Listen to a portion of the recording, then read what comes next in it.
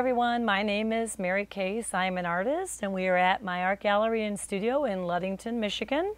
Working outdoors again today because it's another hot summer day here in Michigan. Today's project is going to be a slab vase, and you would receive all the objects in your box that you need to complete this project. So the things that you'll find will be a circular slab of clay, an extra remnant slab, and a lump of clay. You'll also will get a board that will work really well for working on this project, but you're going to need a little more table space with this one. So I recommend, if you've got a table that you can work on that is wood like this picnic table, laminate's a little tricky because clay tends to stick. So you may want to maybe lay out some newspaper or something. You'll also have a few tools in your kit. A wooden pointer tool that works real well as like a drawing or pencil tool. A carving tool that has sharp corners and a rounded edge, and then a nice needle tool that's really good for cutting as well. Then I also searched around my house for some cool found objects because today I thought it might be fun to do some stamping in the clay. I found this cool old vintage candle holder, and this might be fun to make a pattern in the clay. And I've got some Mardi Gras beads here. I thought this might be kind of cool. Just a wooden dowel, make a nice circle. Found a golf ball. So this will be kind of fun to see what happens here today. Now your kit will come with a big old, golly, hunk of clay like this, and you're gonna open it up out of the bag, and you're gonna find that your clay is wrapped around a cylinder. And you're gonna need that cylinder for this project. So you're gonna find it to be quite bulky, but very purposeful. So we're gonna actually set these objects to the side, and I'm gonna clear the dry clay from the last project I did out of the way so it doesn't stick to the bottom of my project. I'm sure your workspace will be much cleaner than mine.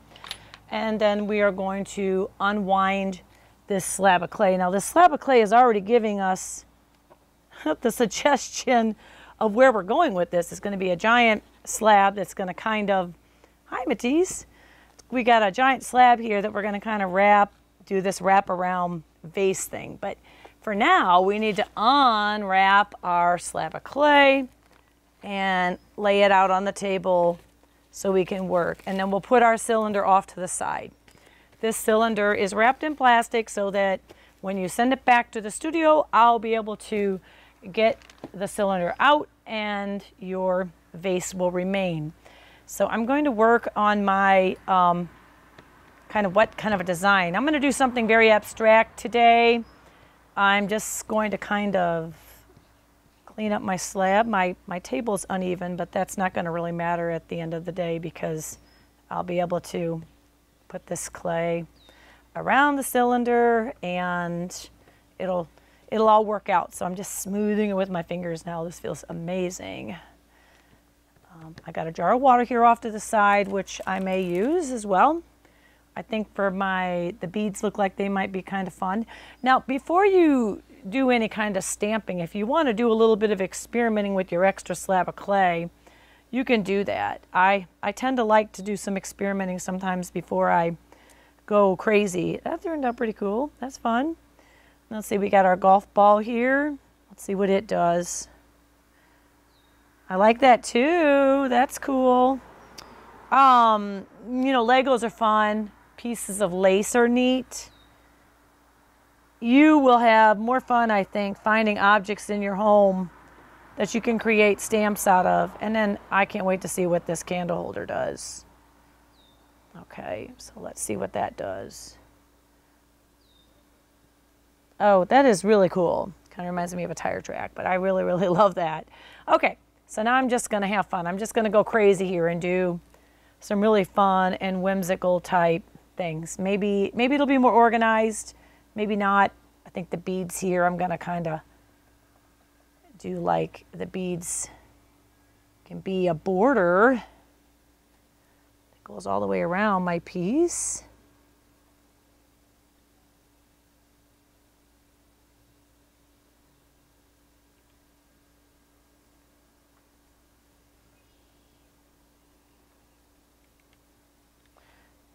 just keep pushing into the clay.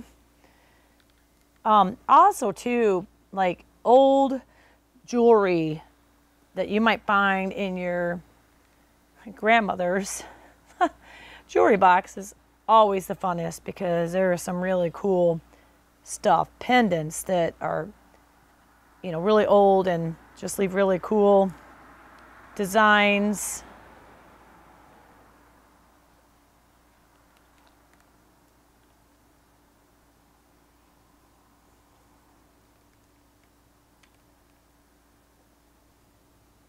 I don't really know what I'm doing here, but I'm having a lot of fun. You can see I'm kind of just going into a sort of a circular motion here with my beads. And of course, everything I do, I'm rushing. I'm rushing along here because I want to be able to give you a video that doesn't go so long, but gives you an idea of what you can do. You need to take your time and make your object, your beautiful piece of art, more purposeful, more thoughtful. You can be crazy and random, but remember, your project might take much longer than mine because you're going to think it through, and I'm going to rush through it because I don't want to make the video so long that, you know, no one wants to sit here and watch it. So we're just going to kind of do some things so you can learn some techniques, and then you'll have all the time in the world to work on your project. I think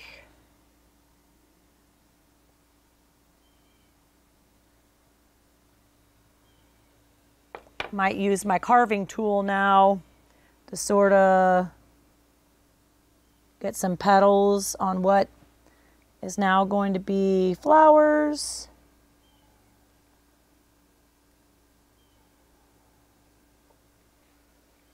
Kind of got this really cool abstract look going here with some awesome daisies. It's just great when you're outside and you can just flick the clay on the ground. But if you're working at home, you can also flick the clay on the ground. It will dry, and then it sweeps up very nicely. It seems sticky now, but it dries quickly, and then you'll be able to broom it up very easily when you're ready to call it a day.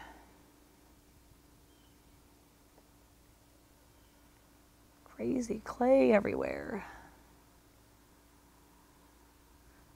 I've seen some students do some really amazing things with these slab vases. Ideas. I've had some that have done some really cool nautical scenes, geometric scenes, some really fun things, and they had taken the time to really think some things out. So you don't have to go as fast as I am. I'm going to add a daisy over here in the center of this kind of whirlwind.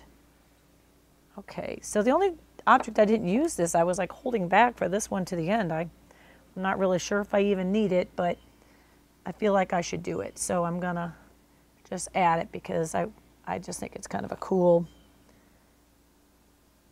thing.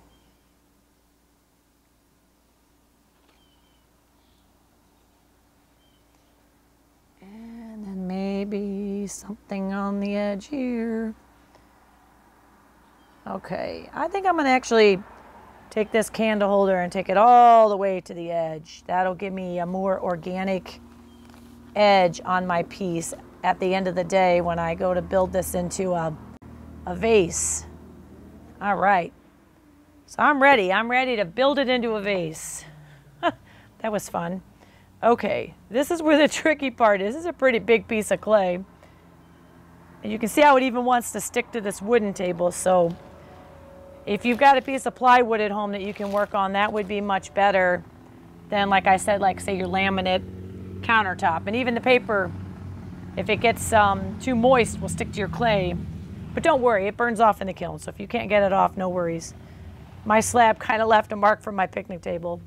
Okay, we're going to take this tube that came in your kit, and you want to line that up where close to where the bottom is.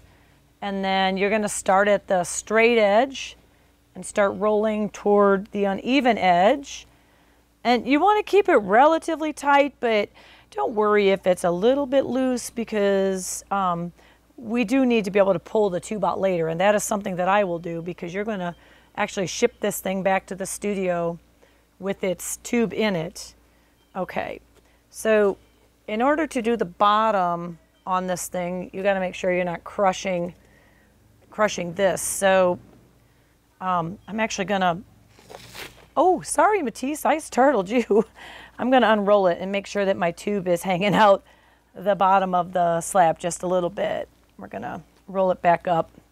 That's better. There, it's hanging out the bottom. I just wanted that to be the bottom, and then I can set this down, and you can see where it's kind of got this wrapped look, and I like this uneven look. If you don't want it to be uneven, you're welcome to cut a straight line before you wrap it.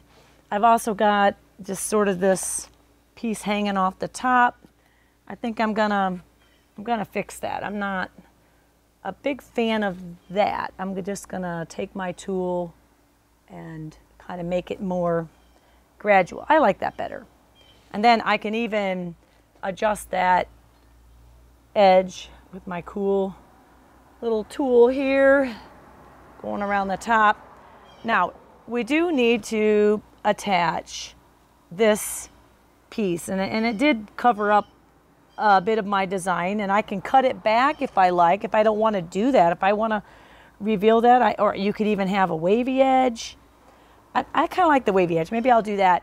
Okay, so I'm going to do some scoring. Now, this is a technique where I have to rough up the clay wherever it is going to make contact with other parts of clay, because the contact areas need to connect really well. And so scoring it is a process of using your sharp needle tool to rough up the clay. And upon roughing it up, you're creating an area where you can add water, and then that water will create a slurry or a slip-like surface that's kind of gummy. Get them gummed up really good, and feel free to do a little extra scoring after you put the water on. And now we can attach by gently pushing, and I'm going to kind of leave this flaring out a little bit. I kind of like that. It cracked a little bit here, so I'm just mending it with my finger in some water.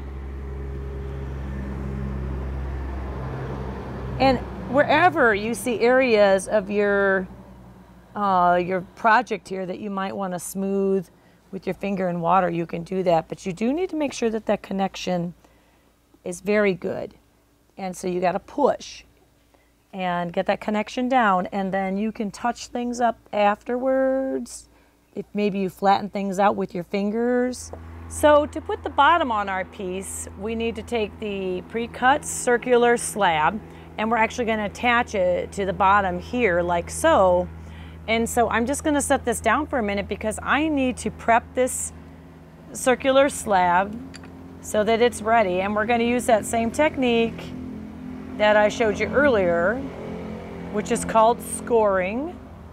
And I'm going to score all the way around the edge of my bottom. And then I can do the same thing to the bottom edge of my vase.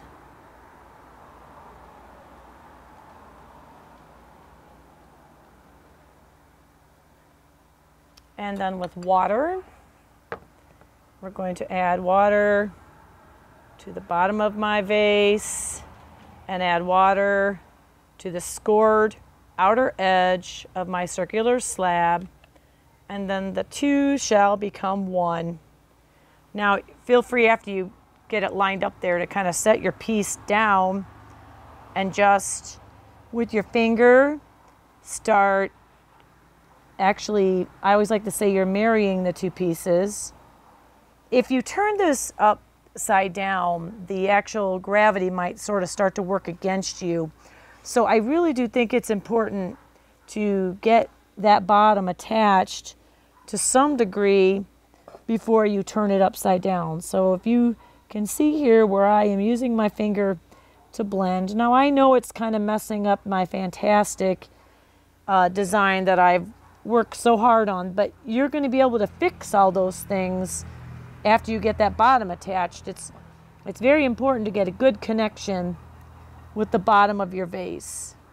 Just keep lifting and moving your piece, and just keep smushing it with your finger till you work all the way around your piece, and it's got a pretty good connection. Now you can turn it upside down, and then even take more diligent time to make sure that that connection is really good. And then after you take the time to get that connection so that it is really good, then you can take your tools and you can fix all the smushing mistakes that you've now made that have kind of wrecked your piece, because that's how it is with clay. I'm even going to smooth out the bottom here. And then with my little objects that I have here, I'm going to fix all my patterns. I think I'm even going to go so far as to maybe even add a little bit of pattern on the bottom of my piece. I think that's cool. And then you can take the time to see if there's anything that you need to touch up with your finger, or maybe you might need to still add some design. You can still do some design work on this. You can still carve into it. And then here we go. And I think that I kind of lost my little wave I had earlier. I just completely smushed it. So I'm going to pull it back out now, if it wants to come back out, because I kind of like that little wave that I had started with as my initial idea. It just kind of gave it a very whimsical look. And so when you're all done here, you're just going to have a really cool vase. So now we're going to get this ready to go back to the studio.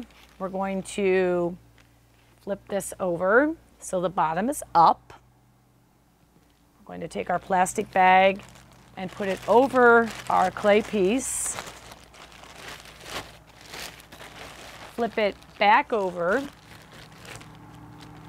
and then tuck the excess bag into your clay piece. This is important so it doesn't dry out. Okay, so now you're going to put all these things back into the box, put the board in first and the tools, and then gently set your piece down in the box like so it doesn't get smashed. When it comes back to the studio, I'll open it up, inspect it, make sure everything is good, and then it goes into the kiln.